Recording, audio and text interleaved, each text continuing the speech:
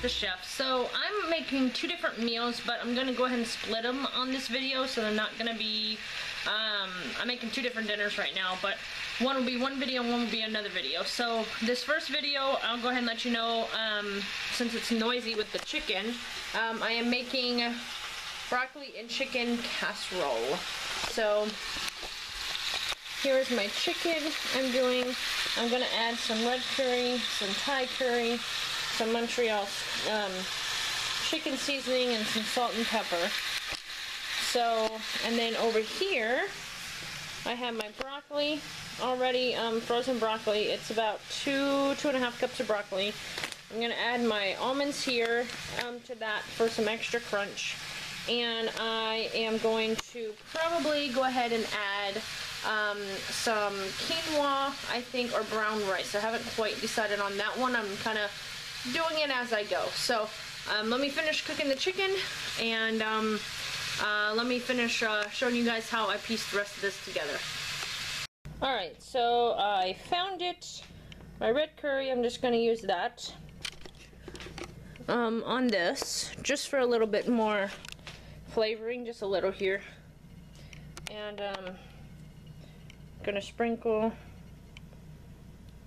well, there it goes, just a little bit on top to help give the broth and stuff a little bit of flavor. Alright, so there's that. And then my breadcrumbs, I'm gonna do the same thing here. And this basically just produces a crust, is all this does. So there's really no measurement, or if there is, I never follow it, if y'all can't tell. Alright, so y'all can kind of estimate this.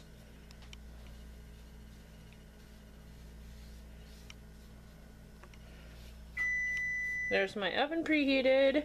Perfect timing, because this goes in the oven. Alright. I think that is good. Alright, I'm gonna stick this in the oven at, I have it set for 375. For the temperature, it bakes for about 40 minutes, and then that dinner will be done. So I hope you guys like it, and I hope you guys try the recipe. If you do, give it a thumbs up. Let me know how you guys like this video, and I will see y'all in my next video. Bye. Alright, so I also added a little bit of pepper flakes, these crushed red pepper flakes here, and then I'm gonna also add some ground cumin to my chicken. I already added the pepper flakes, if you can't see that. Let me turn the vent off now, just so you guys can hear me.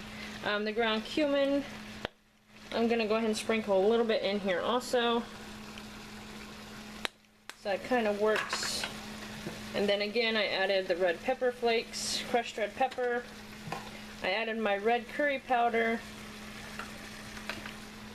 and a little bit of this Montreal chicken seasoning, because it is chicken and stuff. So she's gonna finish cooking in here, all that stuff. With the heat, it'll help bring out all the heat, the spices, everything in here. Trying to flip over some of the chicken, of the cooked ones and not cooked ones, just so they can finish cooking evenly here. Alright, so while that finishes cooking, I'm going to swing around here, and on my broccoli, I have my almonds I'm going to go ahead and sprinkle.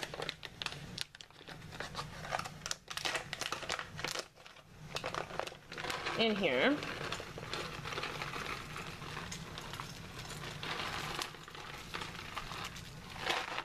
It's about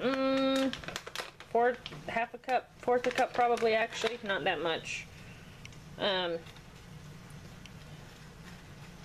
then all the chicken goes on top, and then I need to make a sauce to go over this as well. So I'm gonna go ahead and make the sauce in a different pan, but it's just gonna take me a moment because I'm gonna try to get the other food off. I have my noodles in here for a different recipe. I think they are done.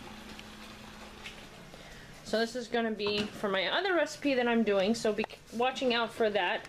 I'm going to make tuna casserole in this pan with the noodles here for my husband, so I'm going to just kind of give you a heads up on that. So that will be in a couple weeks video, this one.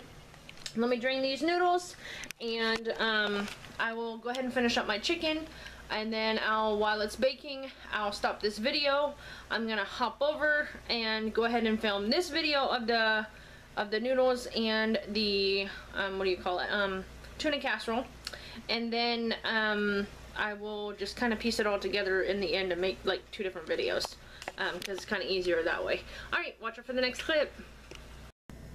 Hey guys, so I added the chicken to my broccoli here, if you can see that in my broccoli pan. I have some panko Japanese breadcrumbs I'm gonna use. It asks for Ritz crackers, but I don't do that. So I have milk in here. I have my organic goat's milk that I drink, and then I have my organic cream of chicken soup in here with some Trader Joe's Mexican blend. It's and then I'm gonna season it with a little bit of the spices, just kind of to add the flavoring. But this will be the liquid that goes in there. I just gotta get this all smooth. And then this bakes at 375.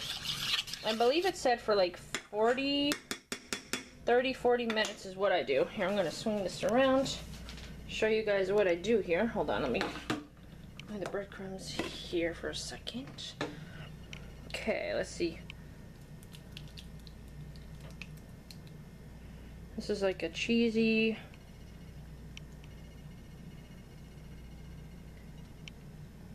okay, it's all out of the pot. Put that in my sink for dishes.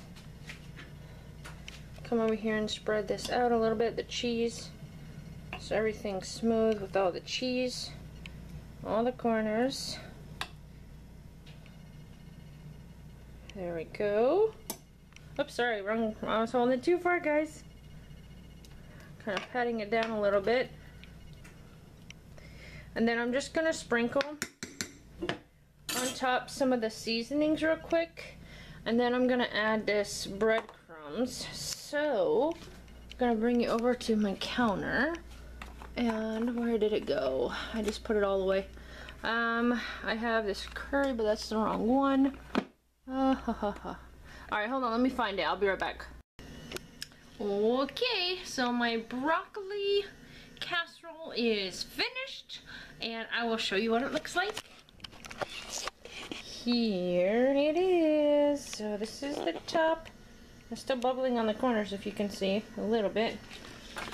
And then down, you can tell the broccoli and the liquid. It's just broccoli, chicken, and the sauce.